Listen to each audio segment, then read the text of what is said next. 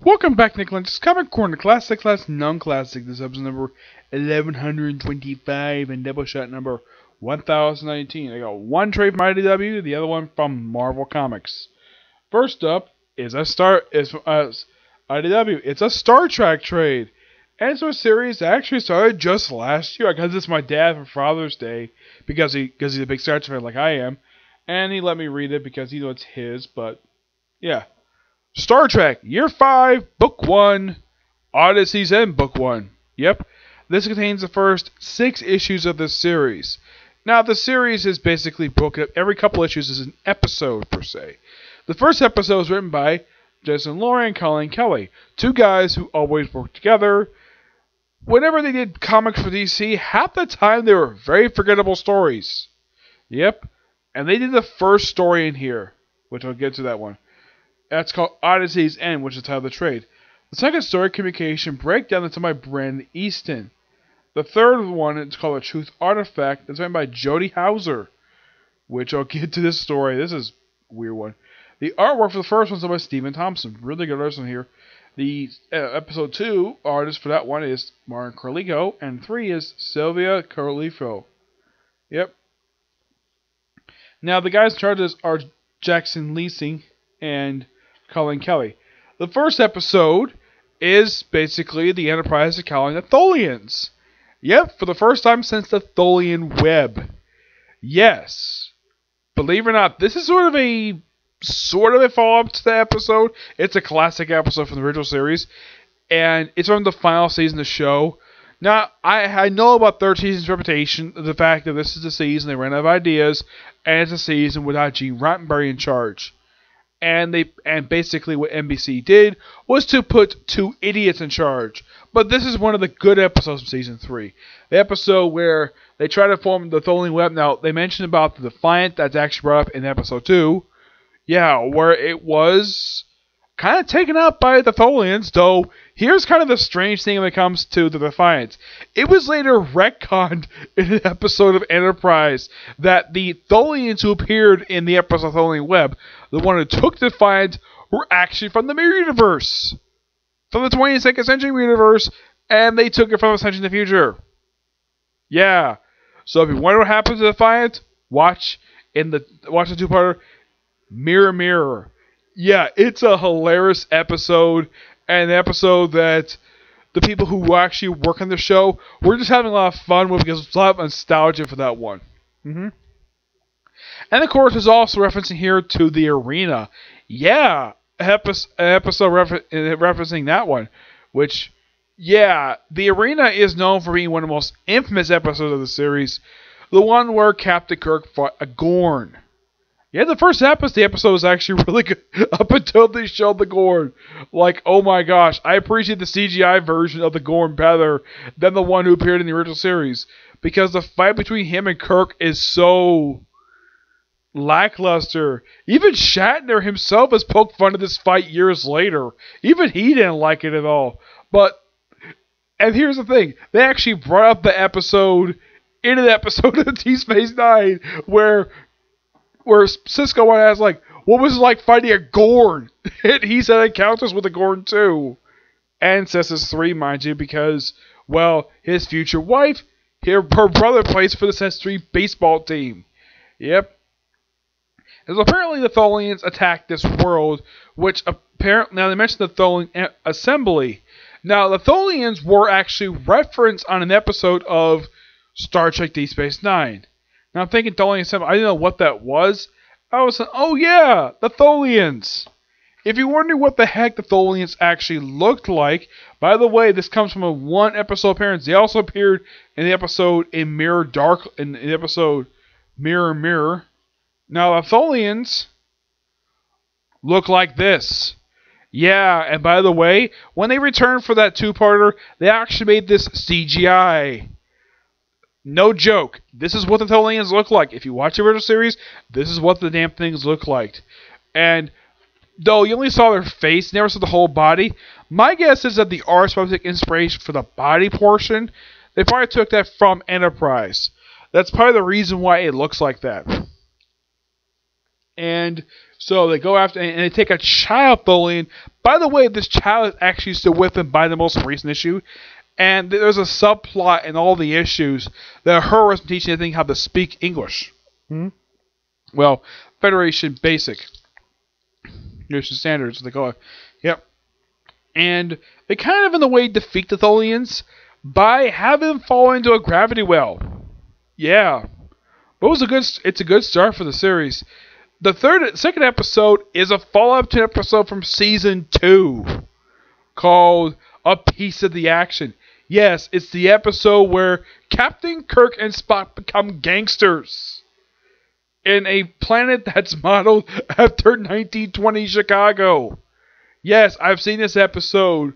Yeah, and seeing Shatner put on a Chicago accent is so hilarious. Now, we're going to make the boss of bosses. It's like, see? It's so hilarious.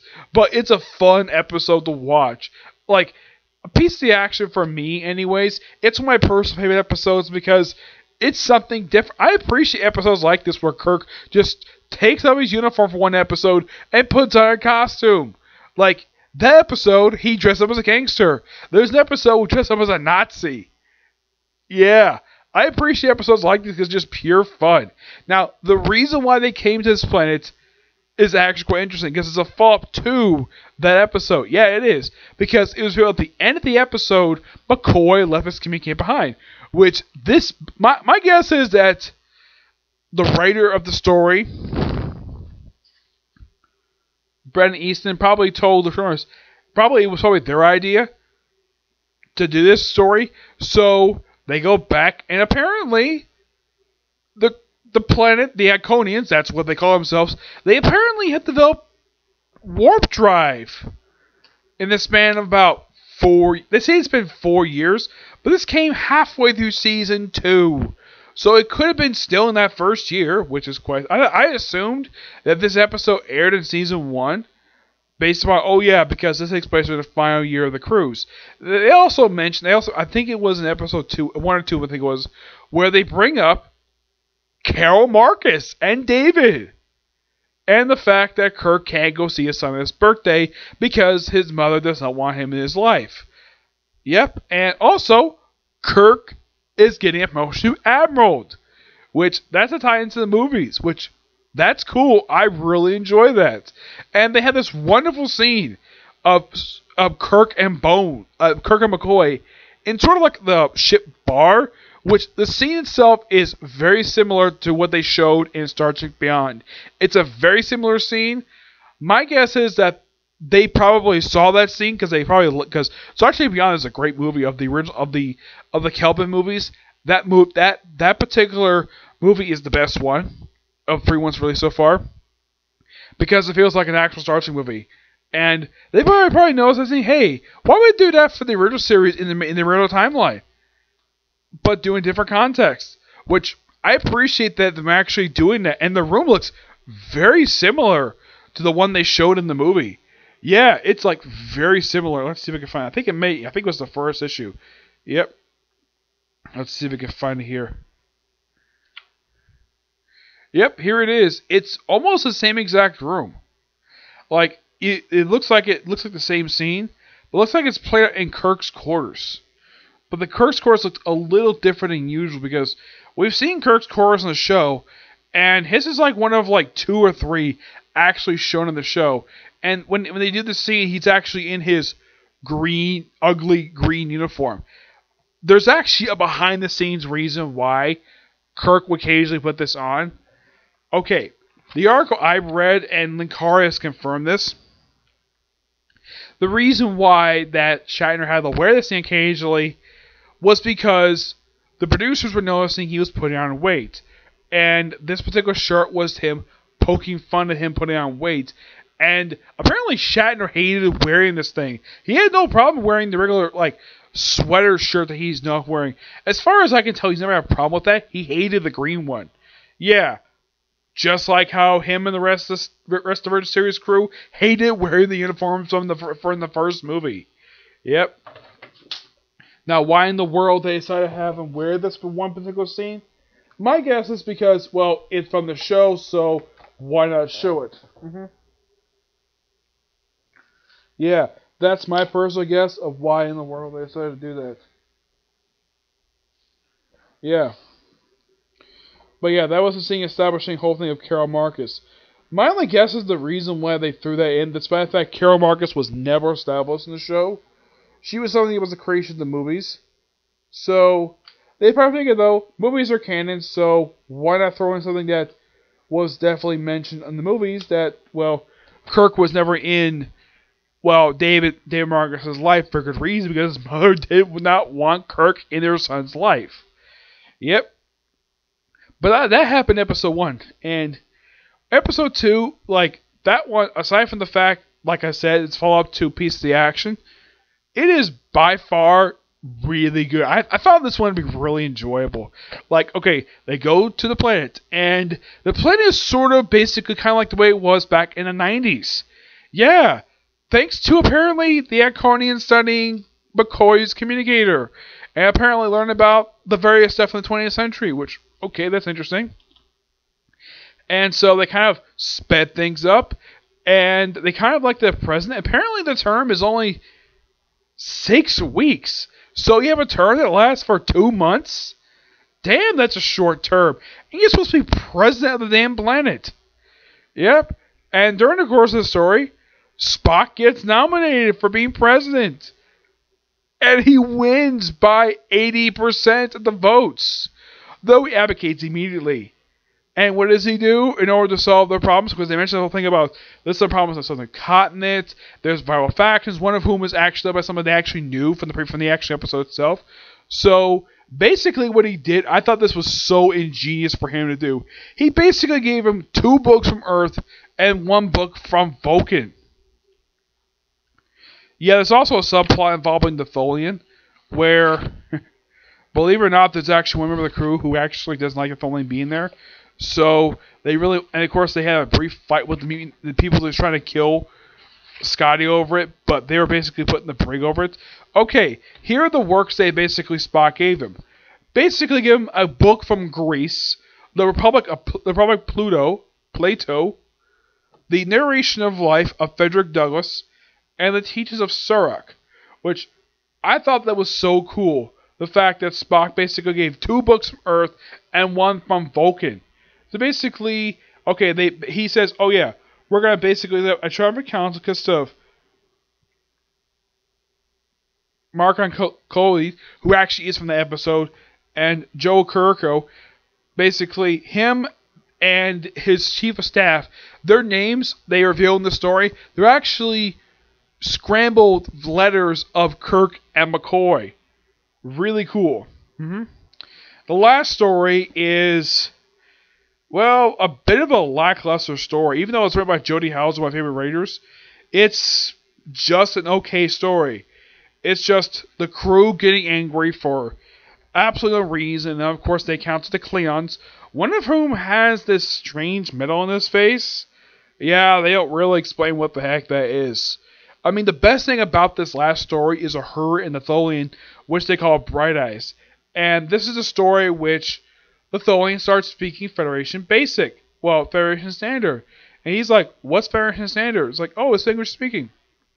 So, this apparently cures them the madness, basically by the Tholian sort of helping them. And, oh yeah, and the Tholian, by this 3rd episode, apparently the Tholian is moving in with Uhura. Yep, for some reason, moving in with Uhura. For some reason, I don't know why. But the Klingons, they just disappear partway through the story. And they're never mentioned again. And of course, everybody's cured of their strange madness where they start fights. Yeah, in case you're wondering, is it that strange creature from the episode Day to Dove? Believe it or not, no. That creature doesn't show up here at all. It's not even mentioned. Yeah, it's almost like this story was completely pointless. But most people can probably say, if they read the story, the best thing about it is her and the Tholian. Yeah, but this, really good. Can't wait for book 2 to come out next month. 9.5 out of 10. Damn good book. Alright, next up is a book that I've always wanted to review. Ever since I first heard about this book 2 years ago. Yep, this is Immortal Hulk, written by Al Ewing and artwork by Joe Bennett. This trade collects the first 5 issues of this series, though it's a relaunch of Totally Awesome Hulk, and it's part of the same numbering as Incredible Hulk, which cool. And they even have material from Avengers number 684, which that one's also from Al Ewing, with Mark Waid and Jim Zeb. In case you remember the 3 writers, Al Ewing was actually writing prior to that US Avengers. Jim Zeb was writing Kenny Avengers, and Mark Waid was the writer of the main Avengers book, which brought back the Hulk. Yeah, how in the world he was brought back? Apparently, I believe it was the Grand Master brought him back. Some strange mishap. But he was temporarily brought back in Secret Wars, in Secret Empire. But that brief resurrection was never explained in the book. It just, the Hulk's alive for 1 issue and then he dies. Okay, the main story, by the way, this cover is done by Alex Ross. Yeah, one of 2 books he does the covers for. The other, of course, being Captain America. And I love these covers. Yes, in case you're wondering about this cover here, that's issue 3. And yeah, that does happen. So apparently the Hulk is going after gamma radiation stuff in here. Which I'm like, what, did Al Ewing pull something from Gary Duggan? Like, that was the whole main plot thread of Gary Duggan's run, was get rid of all the gamma ray characters in Marvel Comics. Here, it's kind of the same thing. Mostly you follow a reporter named, let's see, Jackie McGee, who's looking for the Hulk.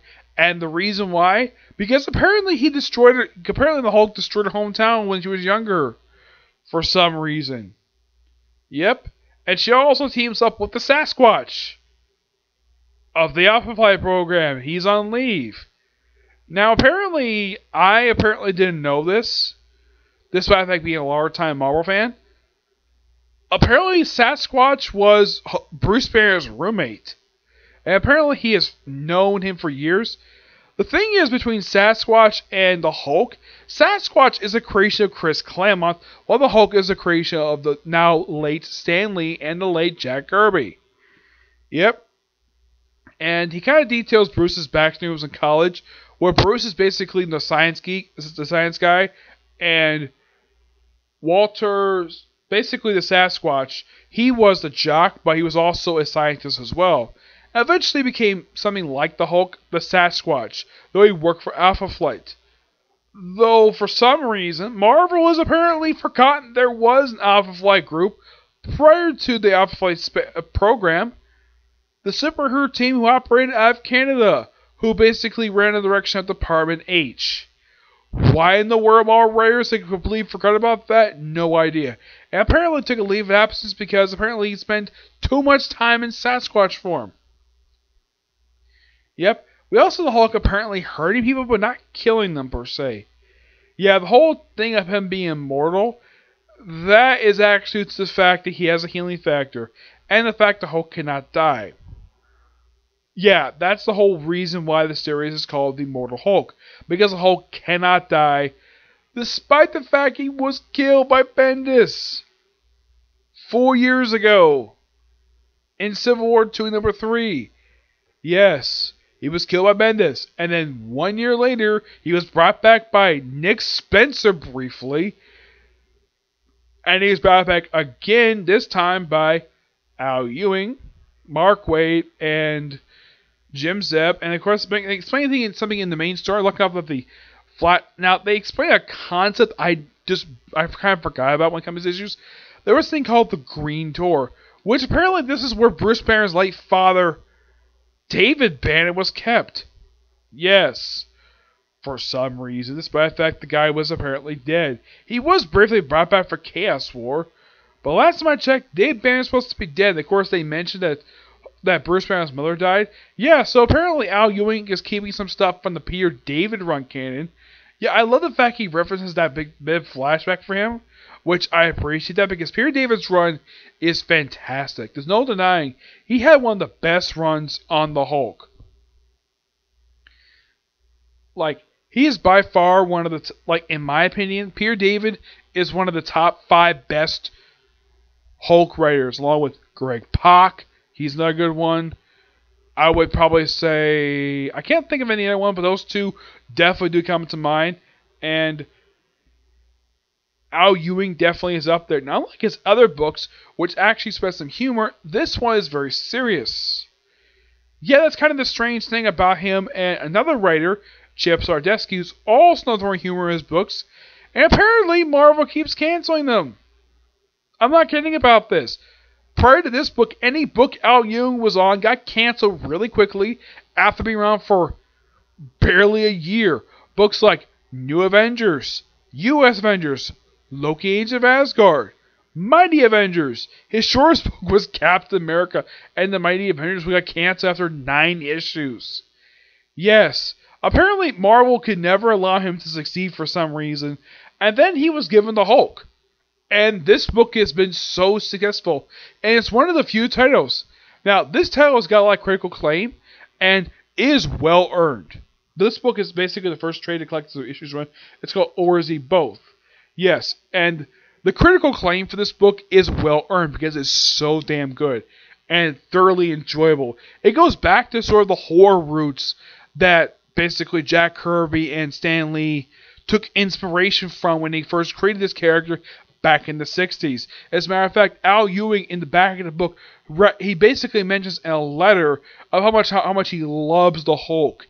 And yeah, just like how when Jason Aaron wrote Thor, how he was a big Thor fan, Al Ewing is kind of the same way with the Hulk, where he's a big Hulk fan and he basically brings in a lot of stuff. Also, and I will bring this up in our trade, he actually does offer an explanation of how the heck Doc Samson came back to life. Because apparently Bendis didn't bother to do it, so have Al Ewing take care of that. I don't know if that happens in the next trade or following one after that, I'm not sure. But this, oh yeah, and also, they actually have it where the Hulk basically sort of fights his father, who's possession of the Sasquatch. Though Sasquatch apparently is, apparently the Sasquatch is beaten by the Hulk in here. Apparently Walter can't turn back into Sasquatch for some reason.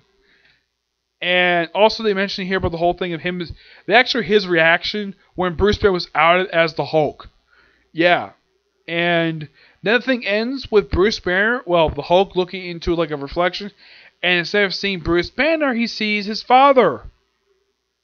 Dun dun dun. Great ending. Of course, they throw in the end basically of how Hulk came back to life, which I do appreciate the fact that Marvel threw in here. But I'll explain how Hulk came back to life. Though, in case you're wondering, that was in a storyline called No Surrender, which is a great storyline. I highly recommend people are fans of Avengers because basically Al Ewing, Mark Waid, and Jim Zeb basically wrote the story as a big Avengers love letter. Yep. And bringing back the Hulk was a smart decision because I think killing him off was a big humongous mistake. Though Bendis they kind of retcon what Greg Pak established when it comes to the Hulk when he recast his second run of the book back in 2015, though it ended a couple years ago. Yeah, great book. Give this book a 9.5 out of 10. Fantastic book. And can't wait to get my hands on book 2, and I'm getting it soon. Yeah, and here's kind of the strange thing. This book has a connection to Captain America. Yeah, apparently this book and Captain America are loosely tied to each other because of a villain group who apparently doesn't like superheroes, and they have vendetta against Captain America, and apparently they want to go after the Hulk too for some reason. And get this, one of its members is Thunderbolt Ross, and Noah Osborn is apparently part of this group too, somehow. Yeah, it's made of basically corrupt, industrialists who hate superheroes. But that's something else for another time. But yeah. This book is fantastic. I highly recommend people fans of the Hulk. And people fans of Al Ewing, just check the book out. It's that damn good. Yep, and Joe Bennett's artwork. I just hope his artwork. It is so good in here. Like, oh my gosh. Here's basically from the inside cover. Yeah, here's Joe Bennett, how he draws the Hulk. It looks really good. Yeah, it's a very different look for the Hulk. Yeah, it has a similar approach to like the whole buzz cut. That's similar to the Doc Green look, which I thought that was interesting. They also poke fun at basically Bruce's obsession with purple pants. Yeah, they actually have a flashback of why he loves purple pants. Because apparently he sold all of his clothes to Goodwill, and he apparently just bought a bunch of purple pants for some reason. But I like the fact Al Ewing poked fun at that because if you notice the Hulk a lot of the time is wearing purple pants. A lot of time for absolute reason though, this book gave a funny explanation. Apparently Bruce bought a bunch of purple pants for some reason. Yep. Otherwise, that's really it for this particular. Because these two trades are so fun to read. I can't wait to read more soon. Okay, so that's it particular review. I probably won't get time tonight to do episode 2 of Razor Hero. I'll probably see it for tomorrow. And that'll be pretty much it for videos tonight. Okay, but see you next video. Bye.